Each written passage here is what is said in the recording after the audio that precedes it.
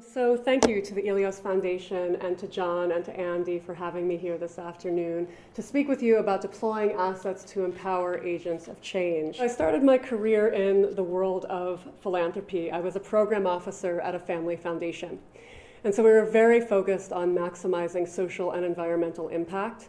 And that was the exclusive focus. We didn't speak about investing the corpus consistently with values. It was the early 90s. That was just not on the radar of traditional philanthropy. But I started getting frustrated with the level of impact that I could make through the philanthropic sector and became much more interested in how to leverage for-profit business to create social good and to invest in social entrepreneurs to do so. And so I decided to apply to business school.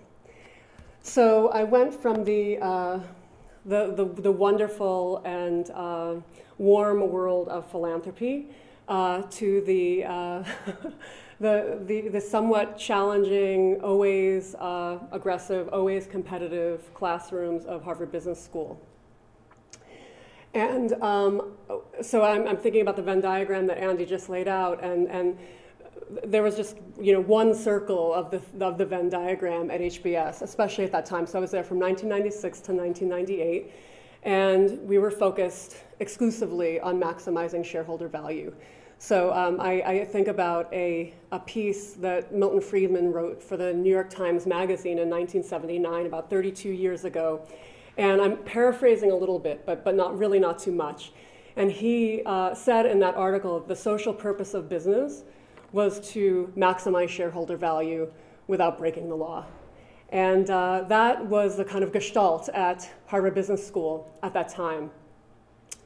And so as you might imagine, I had some cognitive dissonance, kind of coming from the world of mission returns and being thrown into the deep end of the pool around financial returns on the financial capital markets. At that time, there was something called the Initiative on Social Enterprise at HBS. It was founded by John Whitehead, who you may remember was one of the chairmen of Goldman Sachs. But at that time, the whole notion of social entrepreneurship was very much focused on professionalizing the nonprofit sector, about bringing the business tools and techniques of the for-profit sector to the nonprofit sector. Having come from that world, I was much more interested in how to bring the mission and principles of the nonprofit sector to the for-profit sector. And there were no case studies on that. I don't know if Whole Foods even existed back then. I certainly didn't go to it. And so it was a very bifurcated world. I mean, you make your money one way, you give your money back through philanthropic mechanisms later in life. And so as a way of kind of reconciling this cognitive dissonance, if you will, I wrote a paper for my venture capital private equity professor, this fellow named Josh Lerner, he may be familiar to some of you. He's a very well-published author around the alternative asset classes. He has a PhD in economics from Harvard. He's a perfect market theory man. No good deal goes unfunded. Very much a proponent of Milton Friedman, as was most of the school at that time. And you can imagine this class. It's 1998, and we had to write a paper. We had to select a paper topic. And folks are writing about David Swenson at the Yale endowment and his practice around a very successful, financially successful practice of managing the endowment. Other folks were very excited about the then exploding hedge fund industry. And so it was really a class about the alternative asset class, and folks were writing papers about that. And I decided instead to write a meditation on the nature of value. So how does value get created in our society? And when I thought of value, I meant financial value, certainly, but also economic value, social value, environmental value. So looking at the world in a more holistic way. And I am going to use some of the frameworks and principles and thinking of that paper as a way of sharing with you some of my ideas about impact investing. Since that time, since graduation, I've either been operating, consulting, or investing in mission-driven businesses, and I'm going to talk to you about some of those experiences in a moment. So I wrote this paper about the trade-off between financial and impact returns. And you can imagine that Josh Lerner was befuddled by my selection of topic. But I was really excited about it. And so I developed a framework where I looked at financial returns on the x-axis and impact returns, both social and environmental, on the y-axis, and tried to consider the range of private investments, investments with air quotes, private investments that someone can make to create value in the world, from a philanthropist making a quote-unquote investment in a nonprofit organization to straight venture capital private equity without a particular focus on social or environmental mission. So I started out with philanthropy, and indeed I started my career in philanthropy. As I said earlier, I was a program officer at a family foundation. Although I think now that we were practicing a more animated version of philanthropy that I'll talk about in a moment. So when I thought about philanthropy here in the context of this paper, I was thinking about a very traditional approach to philanthropy, nothing like what Eleos does, and nothing like even a very creative grant-making organization does. I call it checkbook philanthropy, and it sounds pejorative, and it is a tiny bit pejorative. It's basically, I'm going to, write a check to my alma mater. I'm going to write a check to the ballet, to the opera. Not that those aren't worthy organizations, but basically, I'm going to write the check, not do too much due diligence. I get their C3 status, so I know I get my tax write-off, and I'm done with it. So it's kind of no questions asked philanthropy. I kind of consider that old school philanthropy, if you will. So in the framework, we are creating relatively high impact returns, or somewhat high impact returns, and really no financial returns, although the finance folks in the audience would say, oh, there's a tiny tax shield that you get that could be argued back to every single grant. But for the most part, it's an investment made with the intention of creating social and environmental impact. And then we have venture capital or private equity, on the other end of the spectrum, where you're maximizing financial returns. And we could also have a spirited debate about whether venture capital creates social and environmental impact. And I mean traditional Silicon Valley style venture capital. And you could say, the internet created increased productivity, and isn't that a social return? Yes. But when I think about impact, I mean impact by design, not by accident. So when I think about the kind of work that I did at the foundation, it was the Peter Norton Family Foundation before business school, I really think we were practicing something called venture philanthropy, which is a term you may or may not be familiar with, but it kind of came about roughly in the early to mid-90s. At the time when Silicon Valley money was thinking about, okay, how can we adapt the relational forms of venture capital to philanthropic investing? And I think back on the work we did at the Peter Norton Family Foundation, and I think that was really venture philanthropy. I would sit on the board of foundations, of nonprofits. I would help them with their strategic plan. We would think about how they could raise money. So we were really I was trying to add value the way a venture capital partner adds value to a portfolio company. Again, we didn't call it venture philanthropy, and I put it higher up than regular philanthropy because I felt that was kind of a more compelling offer in terms of social and environmental return on investment. I plotted something called virtuous capital, which is really kind of a cute name for community development venture capital, which is venture capital investing typically to create jobs in the inner city and rural communities. And so the idea here is you're putting at-risk folks to work, and above and beyond the jobs, you're maybe creating additional, like a social multiplier effect, secondary and tertiary impacts as a result. And I felt like, done correctly, community development venture capital could deliver philanthropy style or exceed philanthropy style mission impact, but also deliver a financial return, albeit not a sufficiently risk-adjusted rate of financial return because it's private equity, it's super risky, and maybe you're getting kind of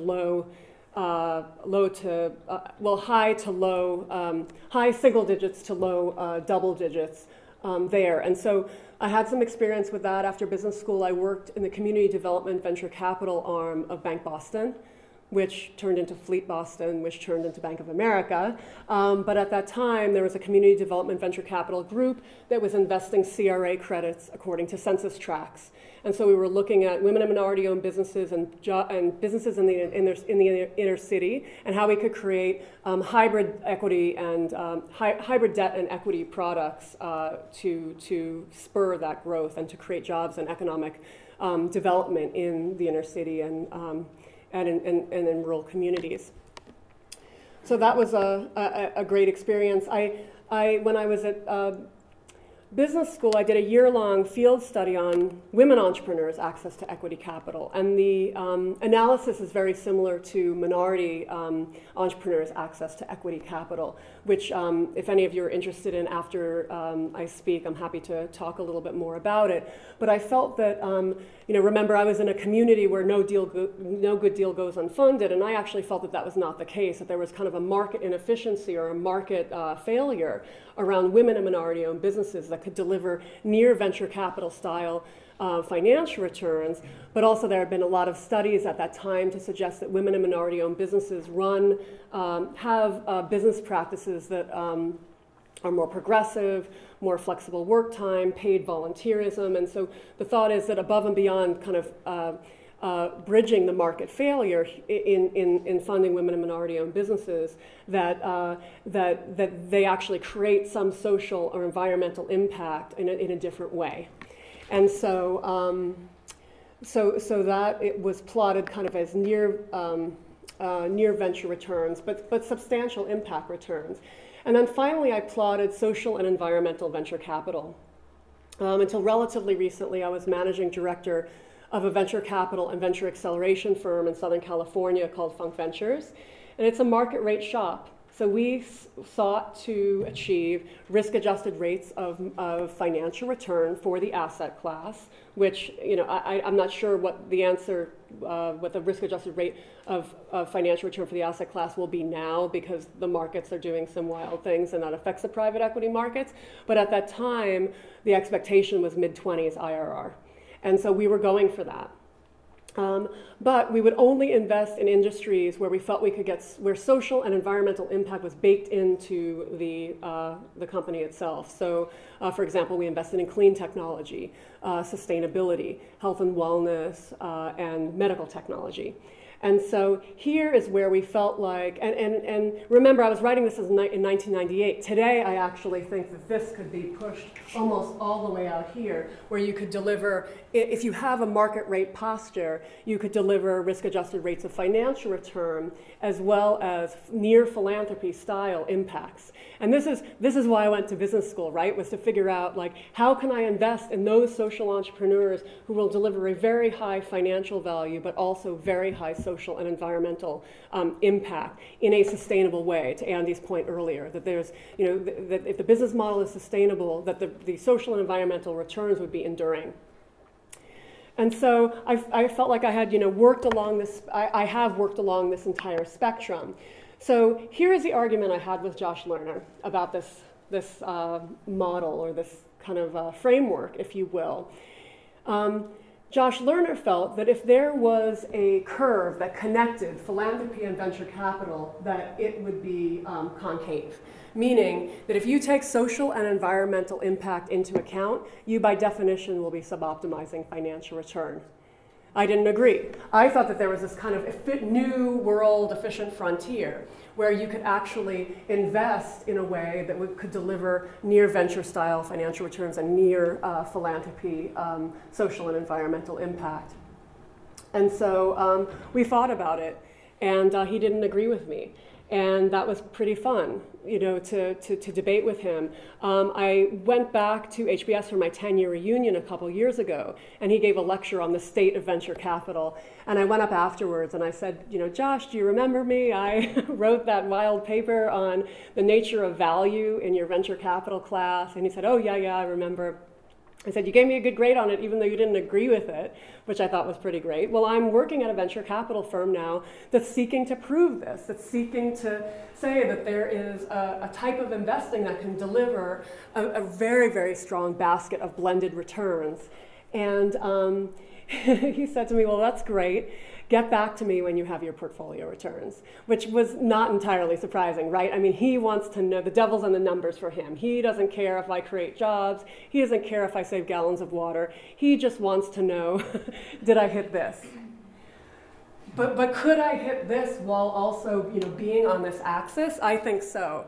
And even though he wasn't necessarily interested in the impact returns, that is what we seek to deliver in the impact investing space is a blend of those two. So one of my kind of conclusions of this paper is that this is out here in the upper the upper right-hand quadrant, that there's some real work to be done here. But the second conclusion also kind of flew in the face of the gestalt at HBS, and in fact the incumbent model of wealth accumulation and transfer. So I was trying to reject in this paper the notion that you should make your money down here, whether it's venture capital or public or private debt and equity, whatever it is, but that you make a lot of money, even if it means in so doing you're creating negative social and environmental capital.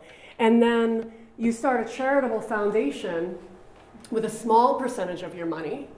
And oh, by the way, you pay out 5% in terms of grants, but the 95%, the corpus, is invested without regard to the mission, thereby effectively doing net negative mission impact. So you're making a lot of money here, but you're creating a lot of negative social and environmental capital. And then you're transferring it here, for which you get a tax break. But you're actually doing probably net negative.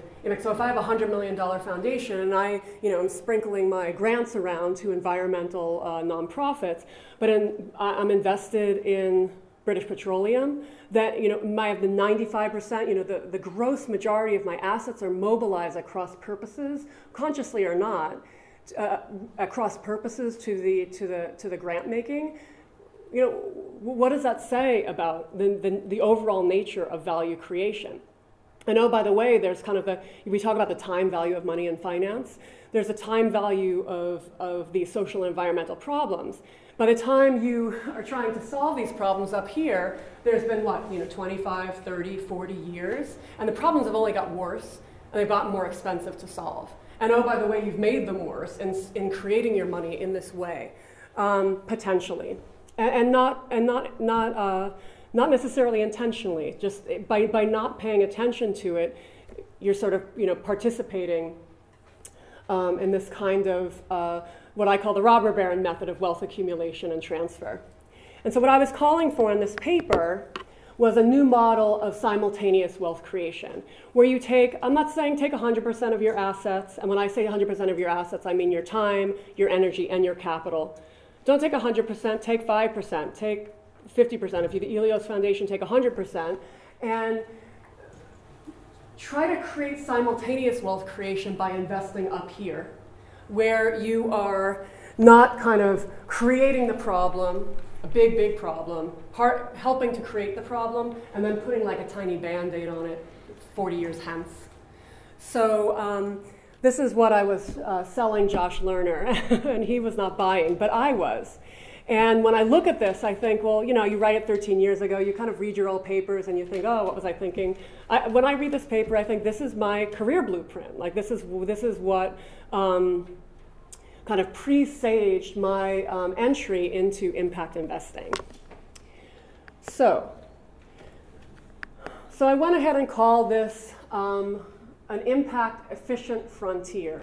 For those of you who are in finance, you know that an efficient frontier means something very specific to you, that there is a risk-reward trade-off, and that when an efficient portfolio, you are selecting investments that there's a better investment that you can select with the same risk level, select that one, and then you're on the efficient frontier.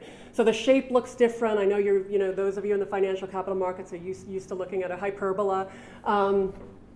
But I went ahead and called this boldly the impact efficient frontier. And there are factors that are pulling this curve out. And they are a range of social, environmental, regulatory, technological, demographic, psychographic driving forces, and we know what they are. And when I kind of itemize them, a lot of people think that, you know, they're the doom and gloom factors. The folks, you know, as impact investors, we look at these factors and we see that this is an opportunity to make change and to make money. And the financial capital folk guys and gals in the audience ought to also see that there's an opportunity to make money here. And there's also an opportunity to do good.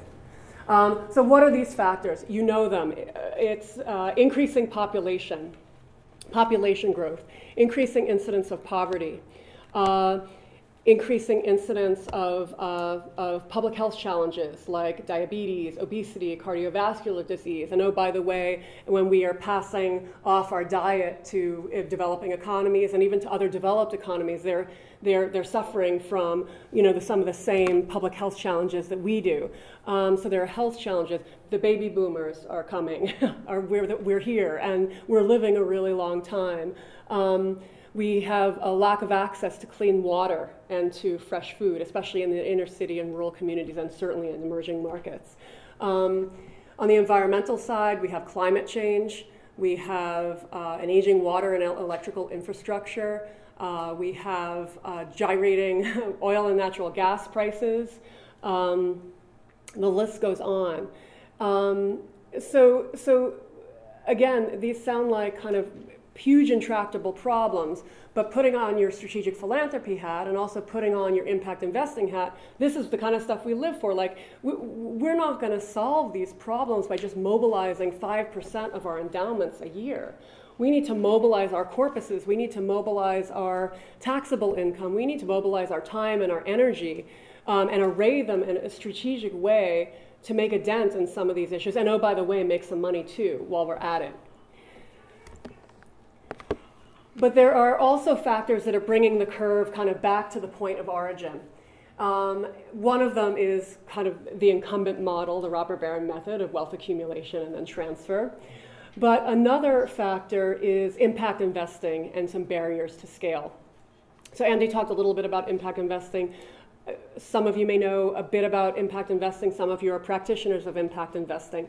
But as you know, it's a nascent world. It's a nascent community and a nascent practice, the social capital markets, and typified by highly fragmented supplies of capital, including, you know, there aren't that many products available even for high net worth individuals, let alone retail investors. There's a lot of single manager risk. So there aren't a lot of products that are diversifying manager risk. We have fragmented demand for capital. So the kinds of deals that the Eleos Foundation is doing are these small bespoke deals in country. They release a lot of value. But if we want to mobilize institutional capital into this space, we need to figure out how to kind of roll this all up and maybe productize it, could bring the demand together to create an opportunity that, you know, a CalPERS would even look at. You know, CalPERS doesn't get out of bed for less than, you know, $100 billion. And so, and when, you know, you guys are doing these deals in country, you know, it's these small bespoke deals. I call them blood on the term sheet deals, as Andy knows. It's Andy's blood, where he is structuring in country and selling it and, you know, this dogged pursuit of the close. And we have to do things in impact investing to kind of make Andy's life easier. So we have fragmented supply of capital, fragmented demand for capital, a dearth of intermediaries, a dearth of products. We are not sure as an industry, we don't have standards the way we have GAP and Morningstar and S&P. We're starting to have some standards, some reporting standards, some measurement practices, some assurance functions, but it's nascent. So for the financial capital markets folks in the industry, you know, we look at a plot of an industry like that. Oh my God, highly fragmented supplies of capital, highly fragmented demand for capital. Like, this is ripe for intervention, and so if we can ease some of the barriers to scale, we can allow these social and environmental driving forces to increase both the need to solve these problems, but also the financial opportunity to do so.